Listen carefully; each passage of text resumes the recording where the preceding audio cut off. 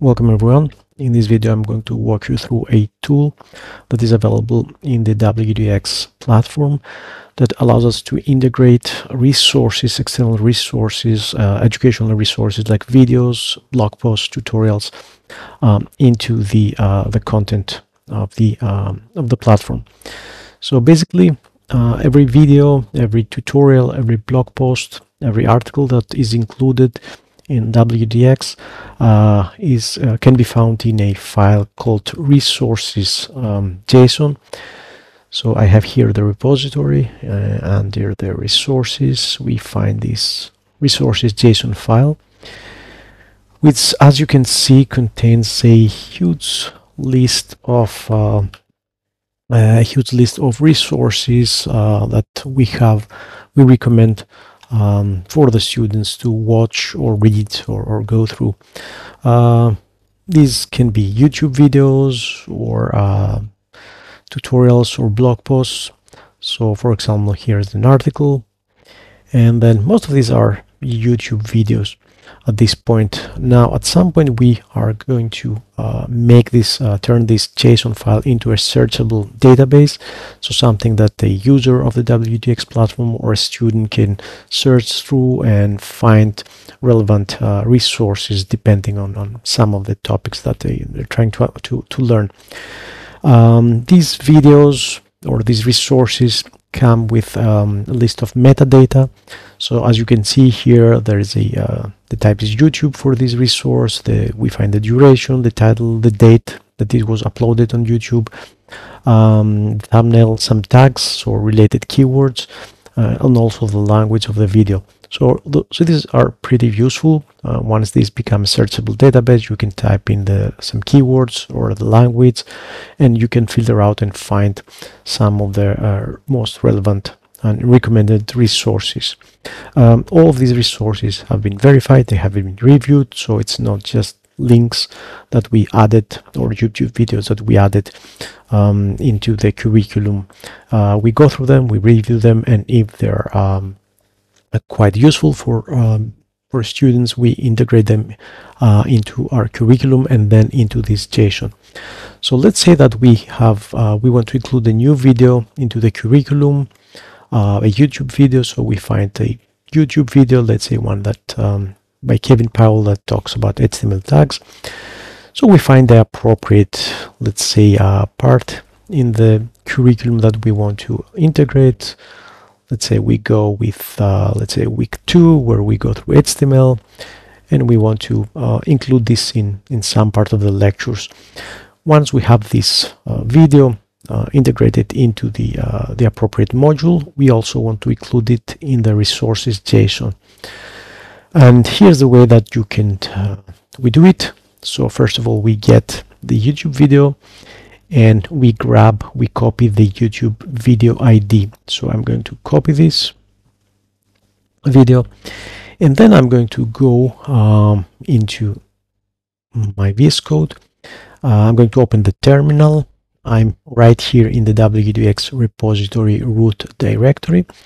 So the YouTube ID is this one, and there are two ways. We can either run the appropriate script directly, or we can run an npm script, which is basically a shortcut to this script. You can find this npm script in the package.json, of course. Let me open this up. So we have a bunch of useful scripts. This one is YouTube info, which basically runs this script. From the root directory, I can run node tools, and then does help to get some information about what I should put in here. The option available at this point is this get video info. So I can use get video info. There's a shorter way, of course, and I can paste the video here, the video ID, and I can get all the information about this video in the form of a JSON object. And this is the JSON object that I will include in here. So once I run this command, you will see that at the bottom I can find the message saying that the content has been copied to the clipboard. So right now it's like I selected all this and pressed Control C. So if I press Control V, I can paste this anywhere I want. So if I open up a new file and I press Control V, you will see that I have the object for this video. So we have the title, kind of like the Slack format of this video, the type, the duration, the available tags, the language, the thumbnail URL, and then all this information. So what we want to do is we want to copy this and paste it at the end of the resources.json. So right after the last video, you will see that there's a section called resources, and it's full of resources. So I will go here and I will just place a comma and I will press Control V, and I will also format the document, and you will see now the resource has been placed at the end of this file. Of course, the next thing to do is to commit. So I will have to stage the file and then commit and push, but I will note this because this was just a random YouTube video that I found out there. So I'm going to revert the changes and hopefully I will get nothing being changed here. Now, one thing that's required in order to run this command, to run this tool, which of course you can run with either this way, or you can use the shorthand -I. It's going to give you exactly the same thing, or you can run npm run yt info and then place the YouTube ID, and you'll get the same output and copy and paste it in the resources.json. A prerequisite for this script in order to run and get the information is that you need to have in the repo there is a dot let me find it. It's here inside the tools directory. There's a .env sample file. So basically this is a file that you should rename to .env. So you should rename from .env.sample to .env. I have already done this, so that's a copy. I didn't rename the file, but I just copied the .env.sample. You can also do that.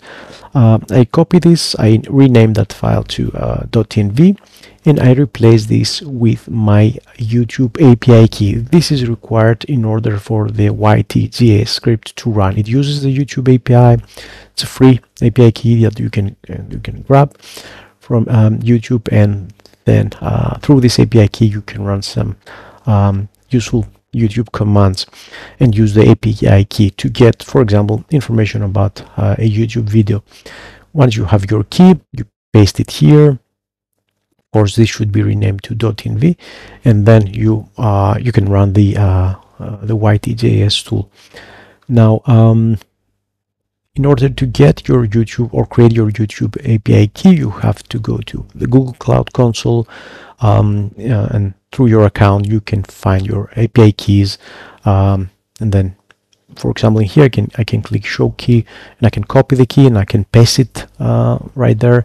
This is a YouTube data API version 3 key that I created. If you don't already have this, you can create one and then use that, paste it in here, and then you can use like the tool.